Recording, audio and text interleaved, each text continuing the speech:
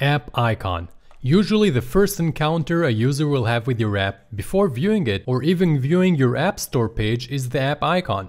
Don't you forget it. It has zero programming and 100% graphic design.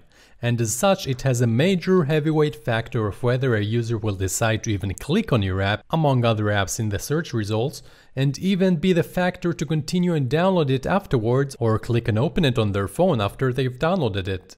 An app icon can heavily determine your App Store app page number of visitors, which will naturally directly influence your app's number of downloads. Thankfully, we can easily test it using the Google Play Store A/B testing. If you really care about your app, if you want to heavily increase your download conversion, pay for a professional icon designer.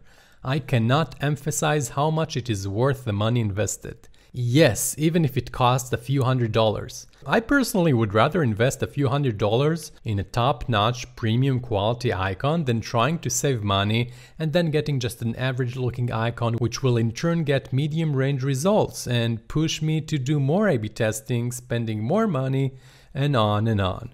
You need to realize that it's one of the best things to invest in, and this investment might as well return to you with a bonus if you end up converting those downloads to revenue. Now I'm going to reveal to you the A/B testing of Sandra's app icon, going from a simple, normal icon, it's not too bad, to a spectacular one in comparison. Okay, ready?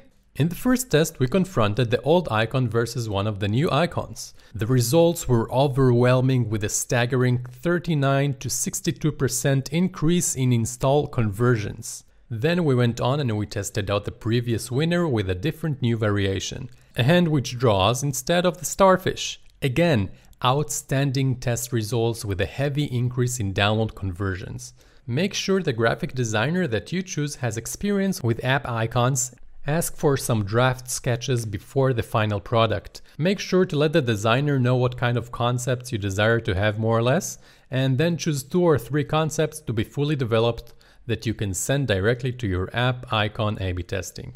After you do this, let the competition begin. Pick one of the new icons and perform an A/B test with the new one versus the old one. Why? Because when it comes to A/B testing, you're not the judge. Remember, it's the users, and the users may surprise you sometimes. They just might like the older icon better. It is possible. After that, you can keep on performing A/B testing with a new icon versus new icon B. One A/B test at a time, of course. If you don't have a lot of traffic, wait as much as it takes for Google Play to determine the results. Another final note, your icon should look the best in the different placements, which are the search results, where it should stand out among other competitors, the actual app page, and on the device itself after the user installed it. Make sure it looks right with the new round Android icon design. Happy testing!